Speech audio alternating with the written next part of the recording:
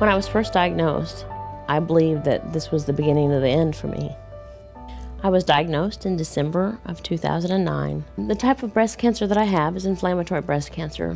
It's a cancer that's not known well by many. It is a breast cancer that does not have a lump. Mammoglobin A was discovered at Washington University School of Medicine by Tim Fleming, one of our co-investigators. We started this project, and the reason we got involved in breast cancer is the senior postdoc in my lab at the time, Mark Watson, both his mother and my mother had breast cancer, so it was a very personal area of work that we wanted to look for new discoveries and pursued that.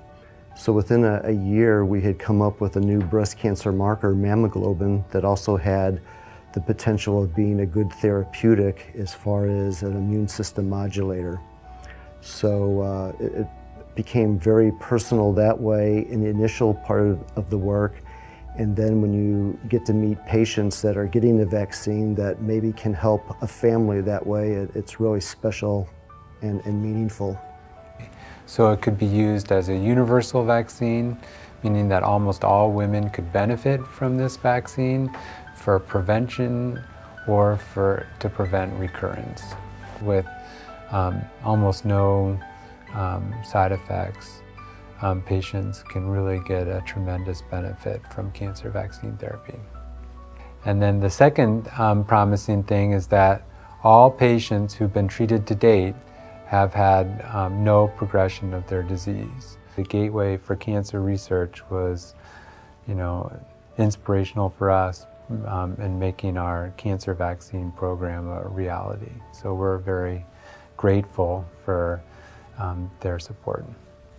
My story has been a good one, and everything currently shows that I'm cancer-free.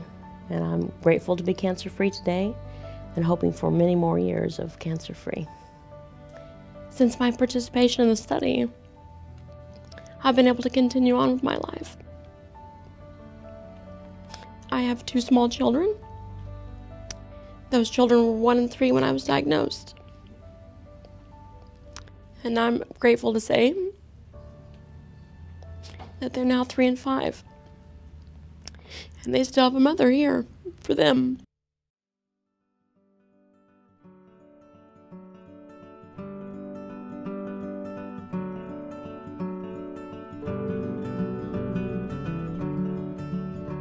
My cancer was diagnosed back in 1999. I immediately thought, okay, I'm gonna die, because my mother had died. My daughter had just left for college, probably a week before my diagnosis.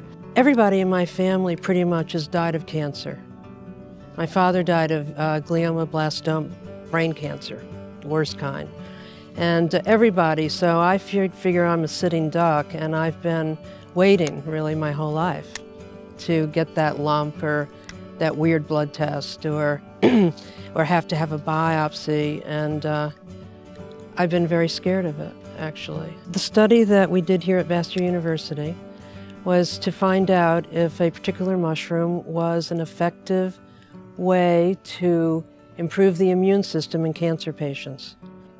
And what we found too, with the support of Gateway, was that radiation in breast cancer has its own effects on the immune system, and that turkey tail mushroom is the perfect, seems immunologically, mechanistically, the perfect antidote to the effects of chemotherapy and radiation on the immune system in cancer patients. And you want a good immune system, right? You want a good immune system.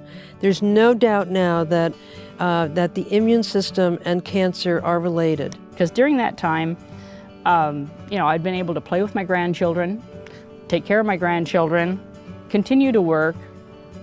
People who didn't know I had cancer didn't have a clue, because my life was like it normally was. I've really been lucky, and I contribute that to the program I'm in, because I haven't been sick.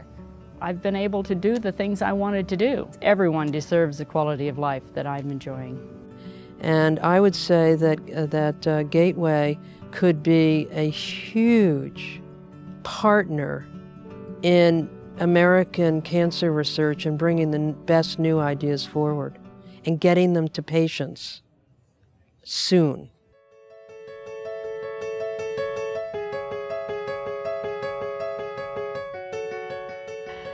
People need to know that without their donations, these studies would not be possible. That without every dollar from every person, the research can't continue. All cancer research that's out there is imperative, that it could be any of us. It could be our sister, it could be our children, it could be our spouse. Everyone has been touched by cancer in some way. You never know when the cure is going to be there. We just have to uncover it.